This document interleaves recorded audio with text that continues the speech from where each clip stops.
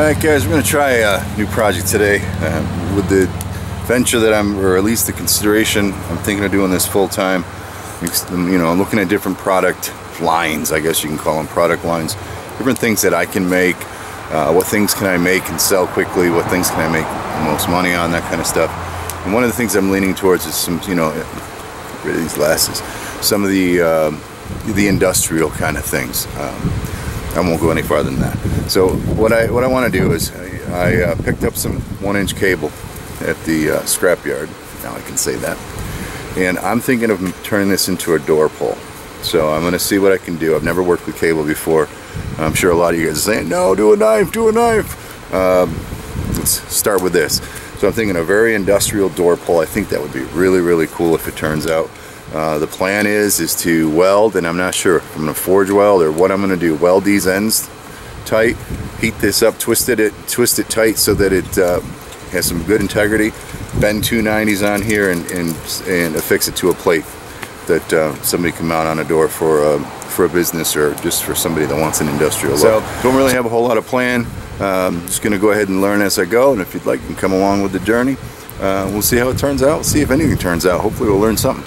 Alright, so what I decided to do, since I'm trying to learn this, is I'm going to go ahead and use the welder and just seal these ends up, both ends of that with the welder.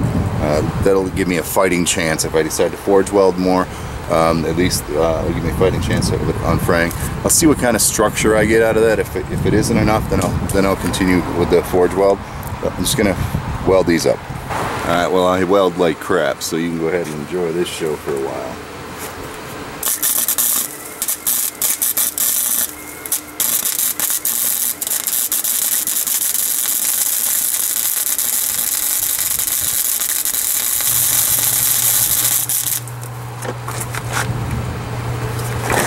Well, I guess in this particular job, it doesn't matter if you weld crappy or not. It seems to work.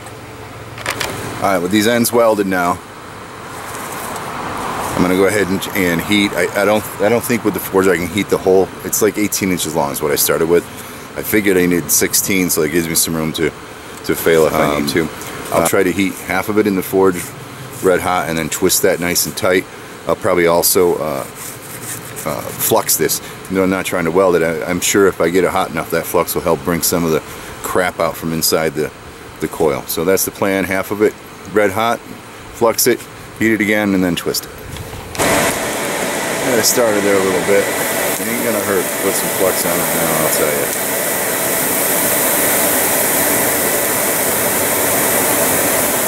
Let that stuff melt in there. And in case you're wondering, I'm just using borax. Nothing fancy. Alright, let's give this thing a go. I've never tried doing this before, but I've seen it done. So we're just going to twist it tight.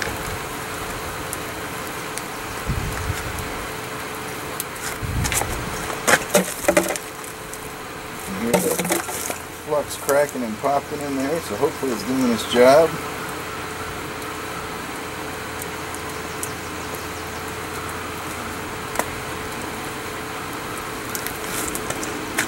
Again, I don't know what I'm doing, but I sure am doing it.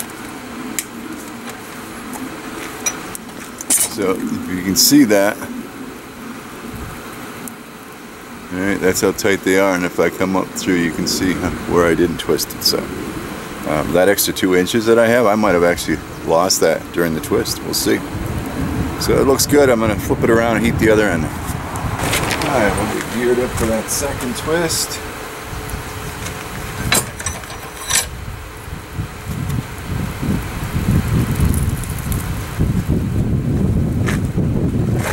Alright, after twisting this thing down, I lost 3 inches, so it was at 18 and we're now at 15 right now, which means I have no more room to play because I wanted an 8-inch handle with 2 to 2.5 inch pull on the thing, so we'll have to be a little careful. I think what I'm going to do now is just go ahead and clean this up on the wire brush just to make it look pretty, and then we'll just continue on with that weld. Alright, I got it brushed up a little bit. Let's go ahead and get some welding heat on this end. I'm hoping to only mess with about 1 inch of it. That's the plan anyway. I've never done this before. If it fails, I can always turn it into a knife, right? Alright, as I'm bringing it up to temperature, I'm going to keep fluxing this end. Hopefully that stuff will work its way in there where it needs to work. I hope anyway. I guess there's nothing. Oh, I lost a little bit there. Alright, enough of that. Some more flux. It looks good, but I lost a little off the end. Now I end up with a little shorter door pull than I planned. And we'll go for the second one.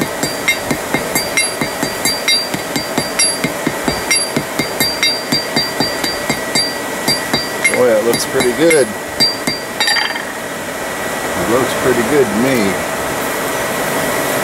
We'll get one more weld on that. Alright, here we go on the last one. I am certainly a lot narrower than I want to be. I have to play some game here with this.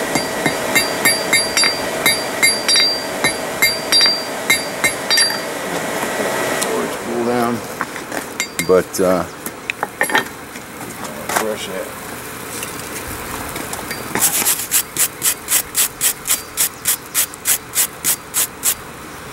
Even if the project fails, that's just a successful weld. That worked really well. Not bad at all for a newbie. Alrighty, we'll get the other end started, I guess.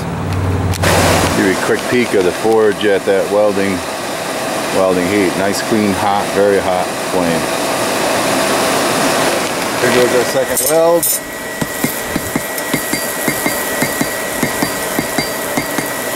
That's enough for now.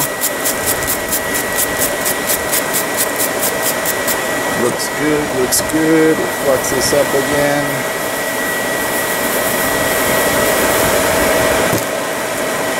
Head back in.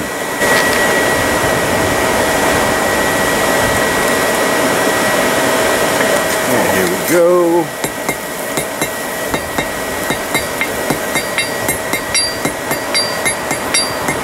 That's good enough for that one. Actually, I think we're done right there, but I'm going to go back in one more time. Just for good old sake. And I saved a lot more steel on that one. And our last weld.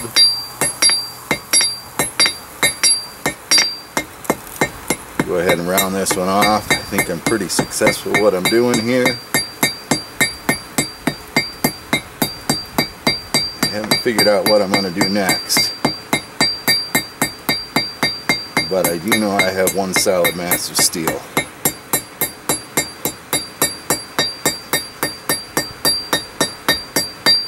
And that, my friends,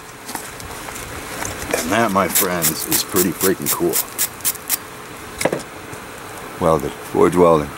Well, I'll tell you, practice, practice, practice. Alright, so you see what I got here? I got about an inch to play with here. On this end I got a little bit more than that. So I'm actually going to just heat this up and round it off, and then I'm just going to nip that off. It's burnt on the end there anyway. Alright, not knowing what I'm doing, what I decided I'm going to do is I'm going to put this in. I'm going to give myself 2 inches of coil before the forge weld, and I'm just going to bend it at a 90 degrees over the horn. That's the plan, or over the anvil. So we'll put this in where I think I want it. We'll make sure I got exactly 2 inches to the top of the horn or the anvil. Sorry, I keep saying it wrong. 2 inches to the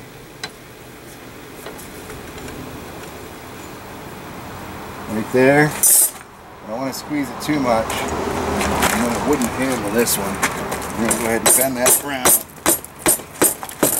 Alright, and then what I'm going to do, just to help this out, I'm going to go ahead and put a twist on this. It's just to tighten that up. Come on now.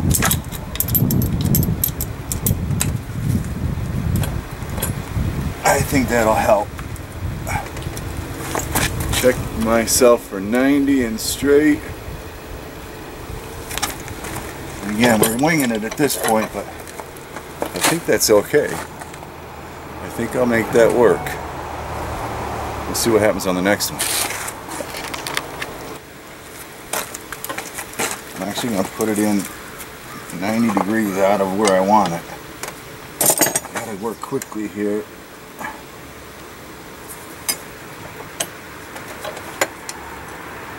That's good. I'm hoping what I can do is put a twist on it and bend it at the same time. And that way, I'm hoping I can get these suckers to line up a little better.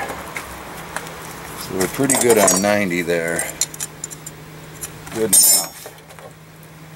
And what I need to do now is actually twist it more, which is in my favor.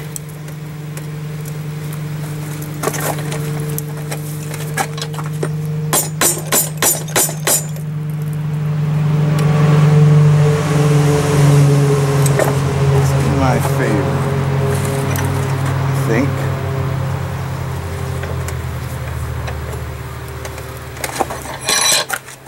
I think.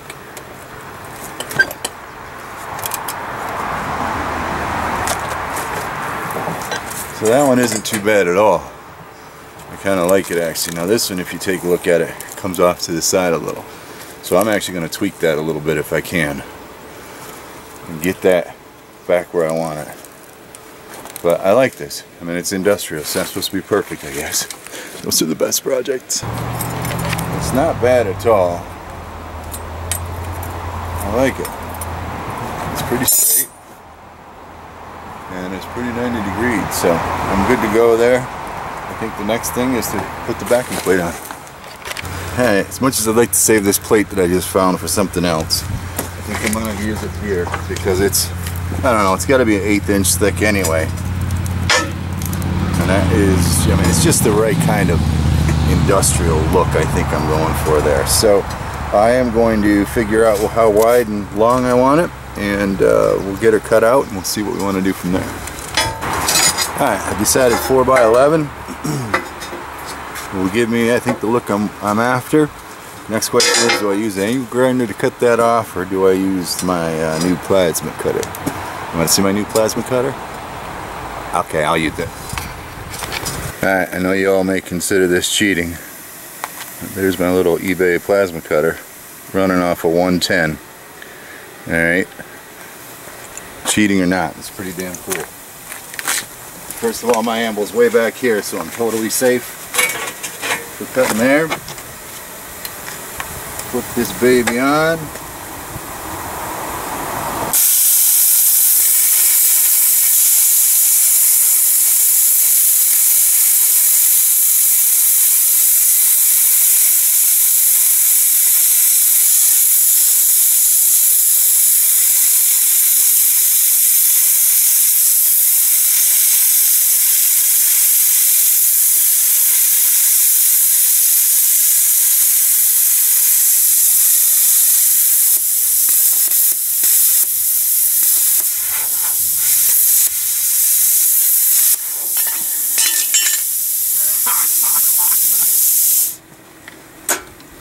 Oh boy, very, very cool.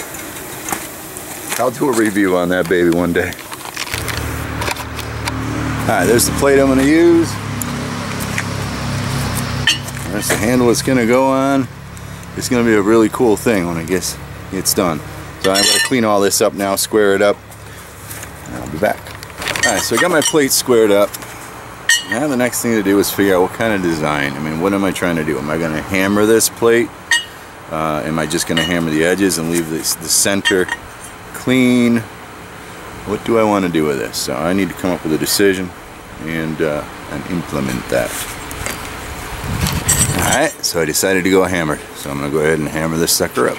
I remember the flatter that I made. On the back side I made a rounded edge. I'm going to use that as my rounding texture. That's the plan anyway. We're not going to go crazy with it. But what I want to do is I want to go all the way around the outside like that as a taper.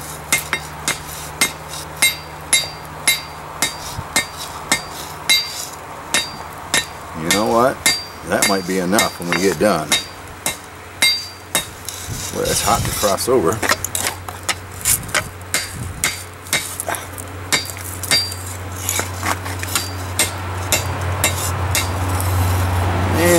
hot on my thumb. A lot of heat coming off of that thing.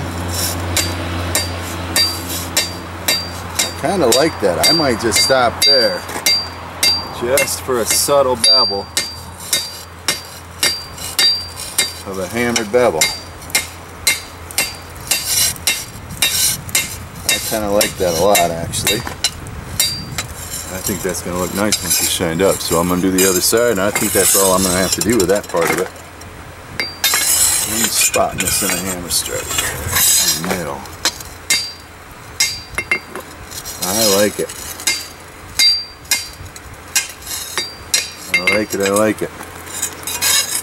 And get the other side heated. Finish this up around the outside.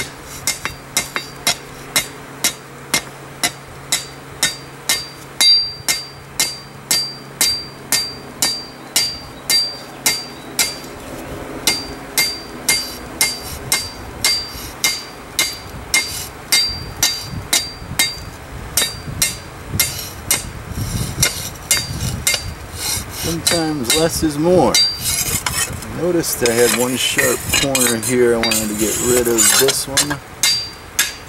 That looks good.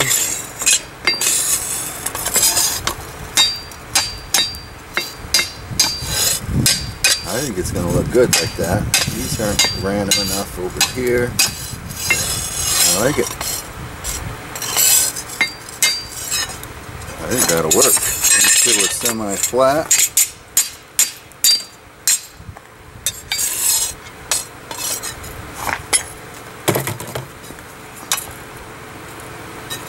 A little bit too much this way.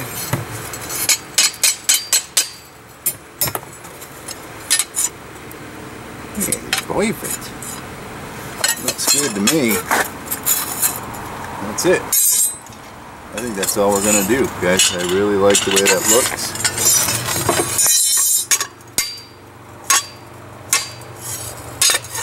I think that does the trick. I like it, I like it. Alright, let me clean it up. Alright, after brushing that up, I don't know if you can see it, but there's a couple of lines in here. There's a couple of lines there. There's a line that's going in here. And the question I have is, do I leave that in for texture, or do I get rid of it? I'm half tempted to grind that out, but this time I'm just going to leave it in. I think I like it. It kind of looks used and abused. So I'm going to go ahead and mark where I want everything to go. Get my holes drilled for the handle, and then I'm going to put 4 mounting holes in the side, and we'll put the handle through. I'll weld on the back side, cut them off, and then grind that off flat. I think that'll hold just fine, and we'll be on our way. Alright guys, I don't know what happened to my camera, but you missed a little bit, but let me explain. Here's where we are right now. And it's not too snabby if you ask me. I'm kind of liking it. So what I ended up doing was, it's still a little warm, 4 holes in the corners for mounting, drilled 2 holes to stick the handle through, welded the back side, grounded it off flat. It looks really good. Definitely an industrial handle for sure. What I'm going to do now is get it cleaned up, and I think some black enamel will look really good on that. So if you notice, my handle isn't perfectly straight. I mean, it's straight, but there's a little bit of a curve in the handle, or a little bit of a twist in it, which normally I wouldn't like, but in this case, even though everything is perfectly straight here, it actually, I don't know, I like it. I kind of like that little bit of twist in the handle there. So I'm really glad that I don't. I'm really glad that I like it, not like it. So it looks good. I'm going to go ahead and get some black enamel out, some primer and some black enamel. I'll come back when it's all painted up and let you see what it looks like. I'm quite pleased with it. I think that's worth something. How much is it worth? You tell me. The industrial door handle. Well, wait till it's painted. Think about it, and then when I'm done painting it, you tell me how much it's worth. That, or it's a hell of a concrete trowel. Alright guys, this project's as done as it's going to be today. I got it painted and I'm waiting for the paint to dry. Let me show you. I'm kind of pleased with it. There it is. That is a nice looking thing. You look at the detail on the hammered edge. It's just enough of an edge there to make things look interesting. I took some galvanized 2-inch lags, squared off the heads to go with these things, give it kind of an authentic old look. Don't worry, I did it cold, didn't forge the galvanized. And there you have it. So I'm quite pleased with it. Forge welded the cable. I mean, that's awesome. For a little forge welding, a little bit of detail. Pretty cool. Like I said, as I'm moving into perhaps doing this full time, I got to find out where the money's at. And I think this heavy duty or this industrial type stuff for, you know, commercial use or for home use, I think there's some money to be made in that. So we'll keep going in that direction. The more I can figure out to make and the stuff that sells, the better off I'm going to be, no doubt about it. So until next time, thank you for your support, and we'll catch you on the flip side.